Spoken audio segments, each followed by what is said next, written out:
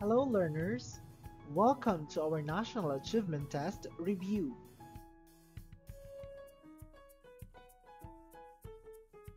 For today's review, we will focus on the subjects Earth Science, Physics, Chemistry, and Physical Science.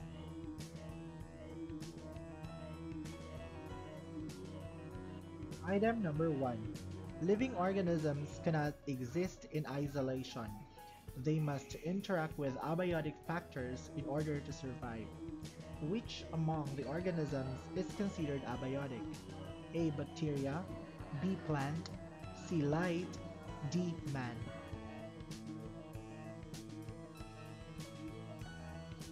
That is right. The correct answer is C. Light. Now, an abiotic factor is a non-living part of an ecosystem that shapes its environment.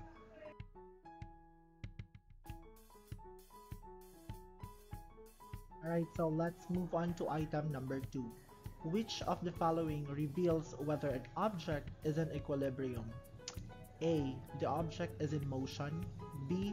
The forces acting are not equal. C. The object moving at a constant speed. And D. The net force is equal to 0.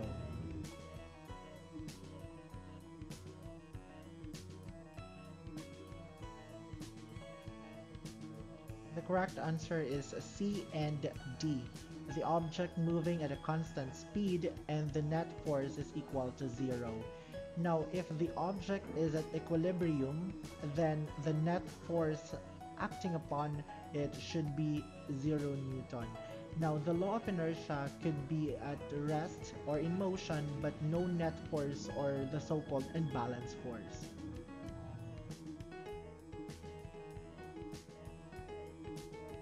Alright, so let's move on to item number 3. The Earth is the only planet in the solar system that supports life. Which of these best explains the statement? A. The Earth is exposed to the sun's rays. B.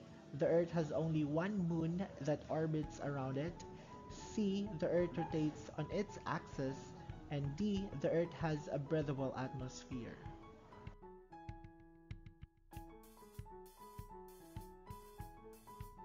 That is right. The correct answer for this item is the letter D. The Earth has a breathable atmosphere. Now, it is at the right distance from the Sun. It is protected from harmful solar radiation by its magnetic field. Also, it is kept warm by an insulating atmosphere. And it has the right chemical ingredients for life, including water and carbon.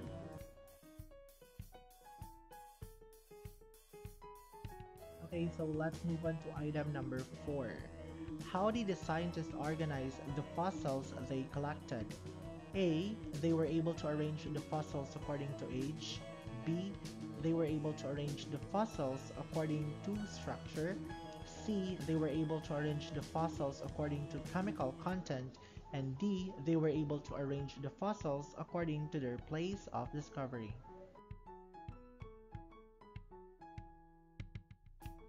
The correct answer for this item is letter A.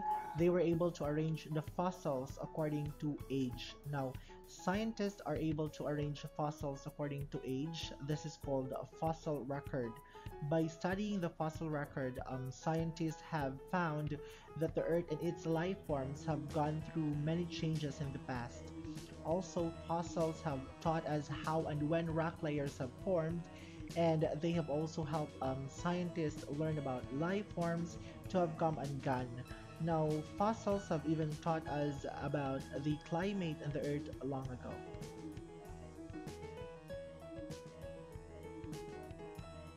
Alright, so let's move on to item number 5.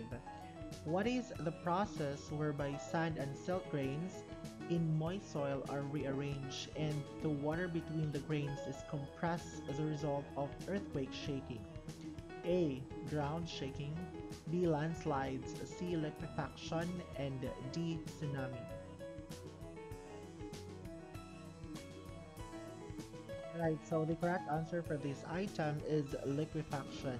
Now, liquefaction takes place when loosely packed and waterlogged sediments at the near of the ground surface lost their strength in response to strong ground shaking.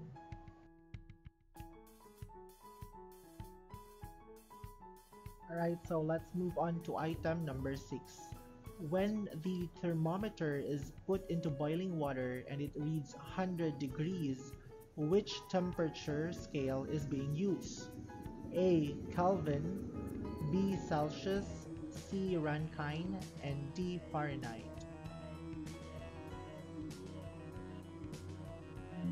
Alright, so the correct answer for this is letter B, Celsius. Now, most scientific fields measure temperature using a Celsius scale.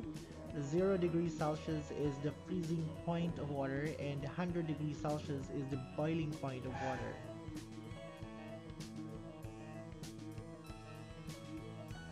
As shown, a light ray is entering a container of water. As the light ray enters water, it bends due to A. Reflection, B. Diffraction, C. Refraction, and D. Interference. Alright, so the correct answer here is refraction. Now when we say refraction, it is the bending of light. It also happens with sound, water, and other waves, as it passes from one transparent substance into another. Now, this bending by refraction makes it possible for us to have lenses, magnifying glasses, prisms, and rainbows. Even our eyes depend on this bending of light.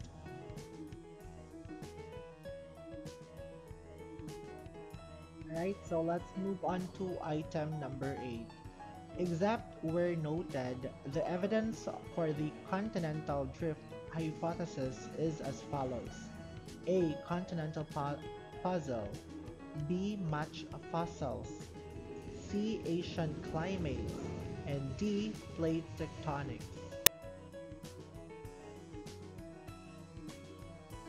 Right, so the correct answer for this is letter D. Now, the theory of continental drift is almost associated with the scientist Alfred Wegener in the early 20th century. Now, Wegener published a paper explaining the theory that the continental land masses were drifting across the Earth, sometimes flowing through oceans and into each other.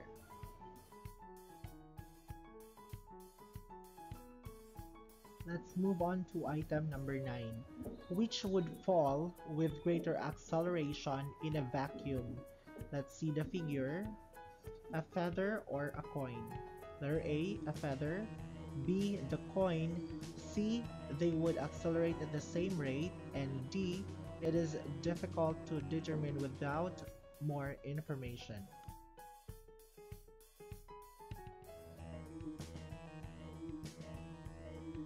The correct answer for this item is letter C. They would accelerate at the same rate. Now, it's important to remember that the initial accelerations of the coin and the feather are the same regardless of whether they fall on air or in a vacuum.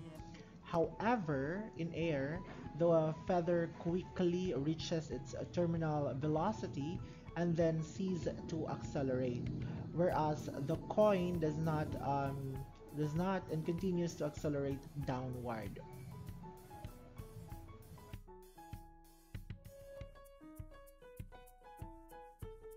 Okay, so let's move on to item number 10. What are the two classes of motion according to Aristotle? A. Natural motion and dynamic motion. B. Natural motion and sliding motion. C. Natural motion and violent motion. And D. Natural motion and weak motion. Alright, so for this item, the correct answer is letter C, natural motion and violent motion. Now, natural motion is when something moves to its natural place. Meanwhile, violent motion is forced motion of an object away from its natural place. Let's proceed to item number 11. Which law says that an object's speed is directly related to the net force acting on it and inversely related to its mass? A. Law of acceleration, B. Law of interaction, C. Law of inertia, and letter D. Boyle's law. Alright, so for this item, the correct answer is A. Law of acceleration. Now, to understand this, we must use Newton's second law, the law of acceleration, which is acceleration is equal to force over mass.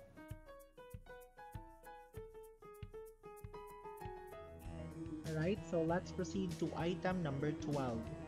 Which of the following can be formed on a spoon's bulging and reflective surface? A. Virtually upright and larger than the object. B. Virtual inverted and larger than the object.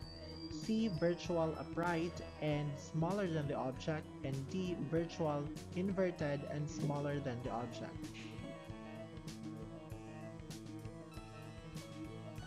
Alright, so the correct answer is letter C, virtual upright and smaller than the object. Now, the bulge part of the spoon acts as a convex mirror, and we know that a convex mirror always forms a virtual, erect, and smaller image.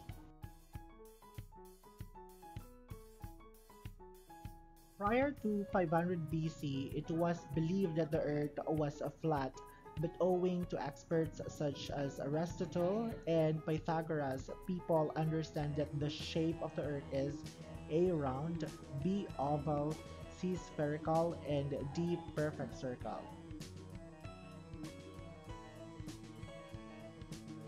Okay, so the correct answer for this item is letter C, spherical. Now, Aristotle in 384 to 322 BC before Christ was among the first to recognize the fact that our planet is being around a sphere. Now, he observed lunar eclipses and noticed that only the round sphere could imply a circular shadow. This atmospherical observation was confirmed by general observations made at that era. So let's move on to item number 14. Now, how does the conduction of the surface of the Earth affects the temperature of our atmosphere? A. Air molecules come into the contact with the warmer surface of the land and ocean, resulting in an increase of their thermal energy. Letter B. Air molecules come into contact with the cooler surface of the earth and ocean, or land and ocean, resulting in a decrease in their thermal energy. Letter C. Air molecules do not come in contact with the warmer surfaces of the land and the ocean, resulting in an increase in their thermal energy. And D. Air molecules do not come in contact with the cooler surfaces of the land and ocean, resulting in an increase of their thermal energy.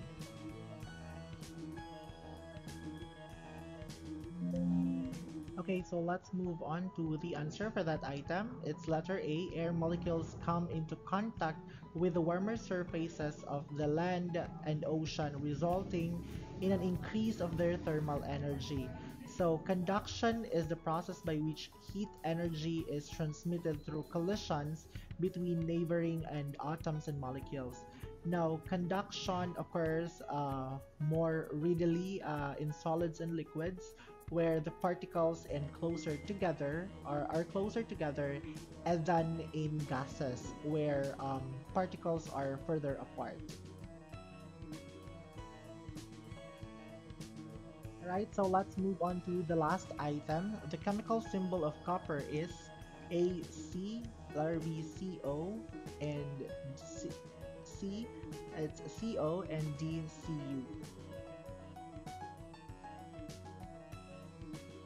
Alright, so the correct answer for this item is letter D, Cu, wherein the chemical symbol for copper is Cu. Now, C is for carbon, CO is for carbon monoxide, and CO is for cobalt.